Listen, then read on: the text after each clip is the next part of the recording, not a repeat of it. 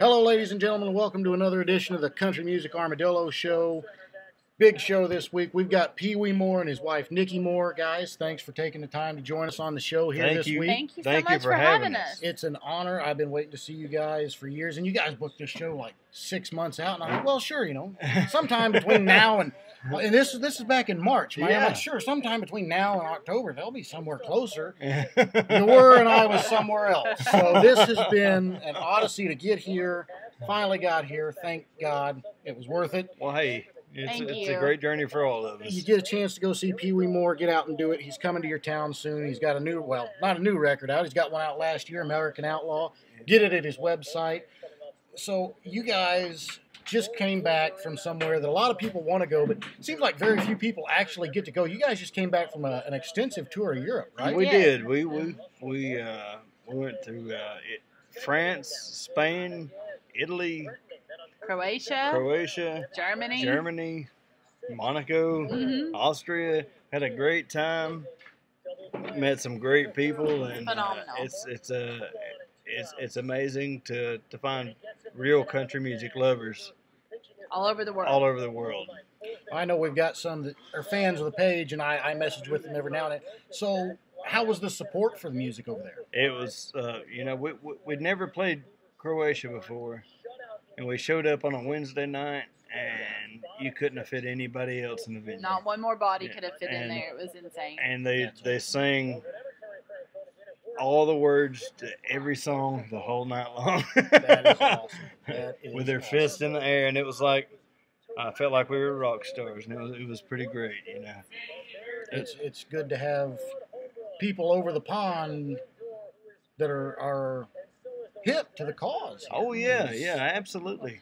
But to as we were talking before, to them, we're not necessarily underground country. We're mainstream country to them. Mainstream new country to them. They don't recognize. They don't recognize the Luke Bryan and I don't even know Taylor Swift and all that. They don't. Whoever those new guys. I'm out of the loop, but they don't recognize that as country music over there. It's it's refreshing. Sure, absolutely. Our society is so force fed that kind of crap. It's nuts. So you guys were over there for how long? We were a month this past time. Yeah. Yes. Wow. It's our second trip this year, but this time we were there for about a month. Nice. And you guys are planning on going back, right? Oh, Sounds like it went successfully. March, April. April. Mm-hmm. Okay. We're planning to spend probably 2 months next time. Yeah. Cool. So did you guys live on the road out there, or how did that work out? Out of hotels and the generosity of friends we'd met, and we kind of hung out with our buddies that we'd met over there, and then we lived in hotels the rest of the time, and it was a good deal. It was good. It was fun. Cool. So tell us about the early years. How did you get into music? Shoot, man, that's a long story. My mom and my Uncle Billy, they both played and sang country music, and they still do. But, some of my earliest memories were them getting back from seeing Willie Nelson or Waylon Jennings and it just kind of burned in my memory of just talking about how cool they were because they were outlaws, and it's like, Willie and Waylon, they're not part of the system, and it's like, that's my earliest memories is kind of identifying with that, but yeah, they played music, and my grandfather even had a band when I was a kid, and before that, but I come from a very musically enriched family. Family tradition. Yeah, absolutely. So you've got your wife out here on the road with you, and I've got to say that's unique, man. I don't see many people who have their wife in the band. How does that work out? Does she ever have to crack on you? Do we need to go home? She doesn't. She's a super trooper. I love it though. I love traveling. I love playing music. It's a whole new world for her, and it is. And I grew up in a musical family as well, but my family was more Southern gospel oriented, So I grew up singing and playing in church and all of that. So it's a natural thing to just transfer over to country because it's all kind of really the same. You know, it really in is. That wheelhouse, it yes. is. I grew up singing and playing church too, but somewhere we went wrong. Here we are. So you had a new CD out last year, American Outlaw, excellent CD. If you don't have it yet, get right in your life. Go to his website and get it right now. How did the recording of that come about? Oh, you know, I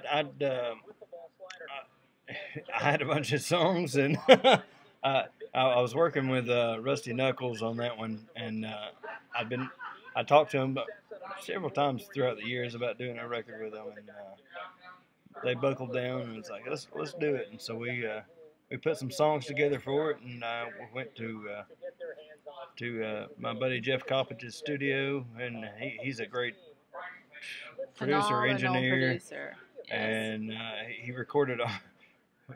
The funniest thing is like all that "Are You Ready for Football" stuff that Hank Jr. did. Yes. Okay. He's produced albums for Journey, for everyone you can think of. He's produced so many gold, platinum records.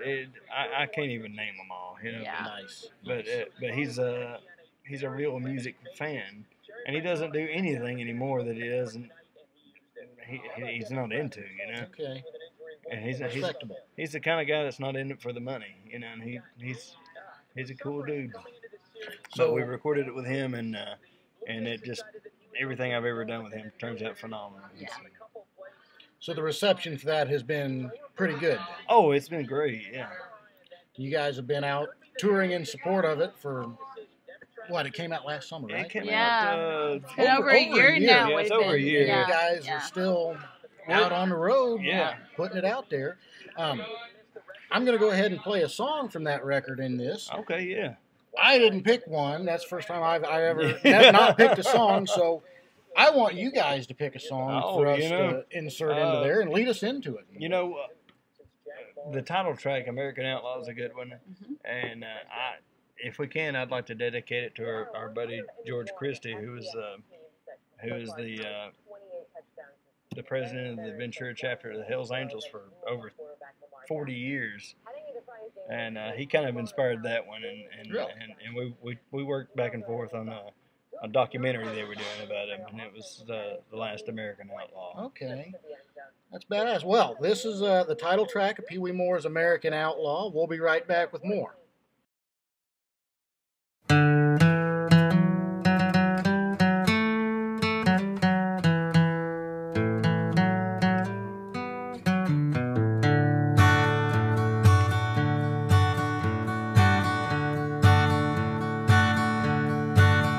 Been called abrasive and slightly more and slightly off the wall.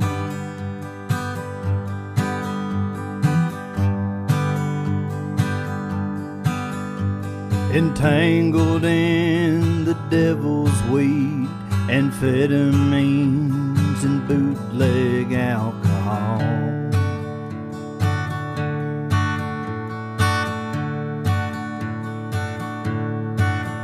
We raised a lot of hell, more than some would live to tell about the fall.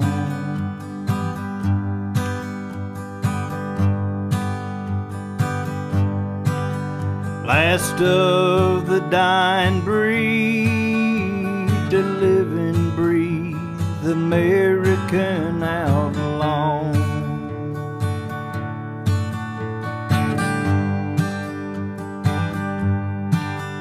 Last of the dying breed to live and breathe, American outlaw.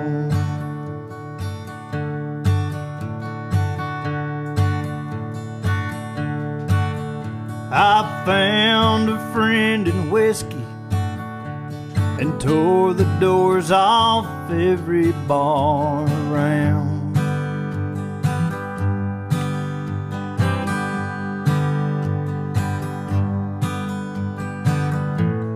Said a prayer to Lynchburg every time I had to let that hammer down.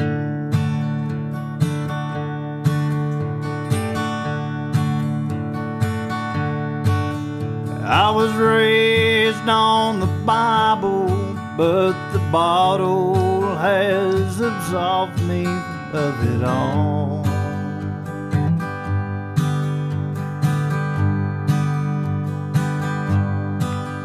Last of the dying breed, the living breed, American outlaw.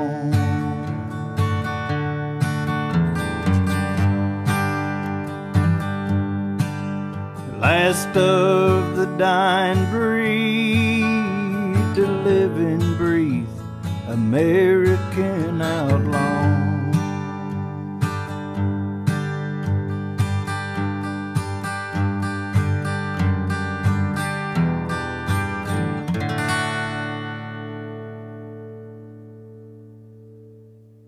Welcome back to the Country Music Armadillo Show. You just heard American Outlaw. We're still here with Peewee and Nicki Moore. So, I love to talk about songwriting. So, kind of what's the process when you sit down and write songs? It's insanity. There is no process. It's not recommended. He says, "Hey, I've got this idea," and he'll tell me like 3 lines of it, and we'll sit up till 4 o'clock in the morning trying to write a song. That's exactly the process. It's lunacy. And we'll have to leave at 6 in the morning to go somewhere else. So it really sucks, but it's good at the same time. Yeah, I try not to do it if I can get away with it. So do you have a songwriting book of stuff that maybe you'll write 3 or 4 lines on it and you'll get stuck and I'll come back to it? I kind of just keep it all in my head, and since the advent of the iPhone, I keep notes these days, but I rarely even go back and visit them. Though I've probably got in this phone here more than 100 half finished songs. Or we'll be driving down the road and we'll be like, "Hey, here's an idea." I'll be like driving and everybody's asleep, and I'll be like, "Oh, here's a song. Like, here's 2 lines to a song," and I'll wake him up and I'll be like, "Hey," and then we'll start typing on the iPhone or something. So. Do you ever find yourself coming up with the same idea twice? Not twice. I find myself coming up with the same idea somebody else came up with. We'll have to look it up and be like, "Did somebody else already write Wait a this, minute. or are we okay here?" Well, wasn't it Christopherson that said amateurs borrow and professionals steal? Exactly. Right? Exactly. So, this is another question that I should give you this question in advance because everybody's, "Oh shit, I don't know." If you could pick any artist from any era to sing any one of your songs, who would you pick and why? Oh man, that's a hard decision, and my favorite guys haven't been necessarily the best singers, but I guess the most unique songwriters and deliverers of the songs. Like you talk about Christopherson. I mean that guy, to me, he's the best. Mm-hmm. Guy Clark, Townes Van Zandt. I love Townes Van Zandt. I mean there's one of my favorites that doesn't get as much love as those guys is a guy named Terry Allen. Yes. And he's a guy from Lubbock, Texas, who grew up and went to school with Buddy Holly and we listen to him and all those guys all the time, and he is such a great storyteller. I can never get enough Terry Allen, but his stories are just phenomenal. They really are. I guess you would call it his sense of humor. There's a definite delivery of sense of humor in his songs, and it's just story. There's always a story. It's always a great story. I can dig that. Definitely. I'll have to go look him up. Terry, I'm sure I've heard some of his stuff. He's phenomenal. He didn't understand. Really amazing. Lucinda Williams has recorded his songs, and I mean, his album Lubbock on Everything is a great album. And Juarez as well. Juarez is my favorite, but it's almost like it's almost like a play, but it's an album. Okay. It's a very conceptual album, like much in the vein of Willie Nelson's Red-Headed Stranger, but it's a lot more in depth than Red-Headed Stranger. Nice. The world needs more of that sort. Oh yes. yeah, we don't. Yeah. He's phenomenal. more concept albums. You talked about wanting to do one, and those Yeah, are, I those mean, are just so much fun to sit and listen to. 'Cause Well, it's a whole story, and Yes. it's more than just a speckle of random songs. Right. Yeah. Mm-hmm. You feel more fulfilled at the end because you've gone somewhere. You've gone through the whole Yes. ordeal with exactly. them, and it's amazing. I'm in awe sometimes that there aren't more concept albums, especially today. 'Cause Yeah. That's everybody likes that sort of thing. But They do, yeah, and it's people are more hip to art. It seems. yeah, You yeah, know? and hopefully that will be changing. So we talked kind of about you doing a concept album. So what else is on the horizon for you? You know, we just started our own label, and we've got some cool stuff in the works for that. We've had some neat ideas. Some of our friends from overseas, I think, are gonna do a few things on the label, and it'll be a lot of fun. Done that. We've got a music festival we started. This will be our 3rd year in 2017. The Great American Honky Tonk Revival. Mm-hmm. And it have keeps like 16, 18 bands 16, this year. 18 bands. We've got a great little natural stage in a natural amphitheater on our property, and we've had a ball so far with it. But this year will be our best year. I'm certain. Nice. So when is that? It's Memorial Day weekend. I think it's the 20. Yes.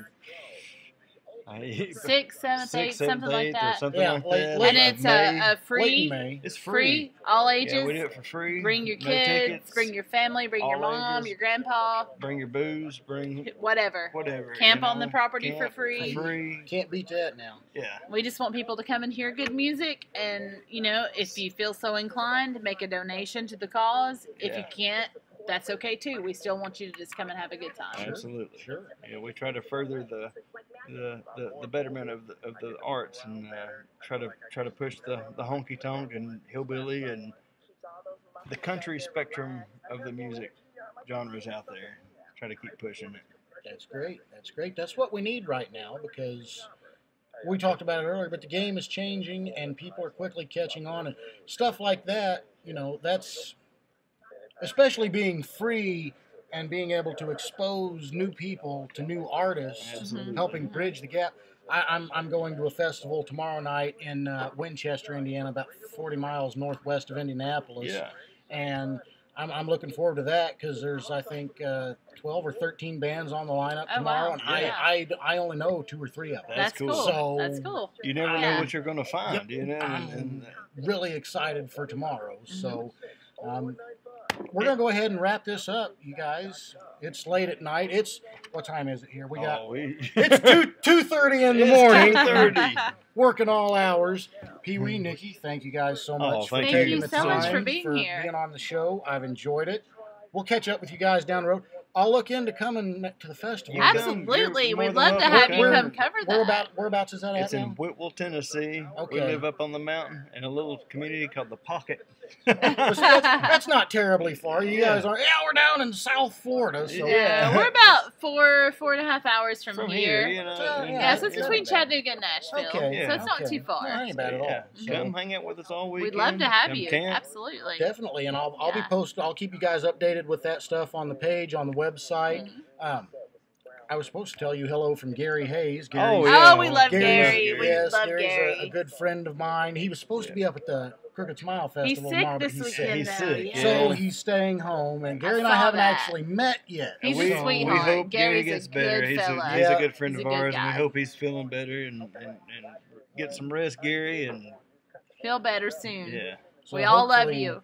Maybe we can all get together down there next year. yeah, Yes. for sure. Hopefully. Guys, thank you so much. Thank you It's so been a much. pleasure. Thank you. Take care. This has been the Country Music Armadillo Show.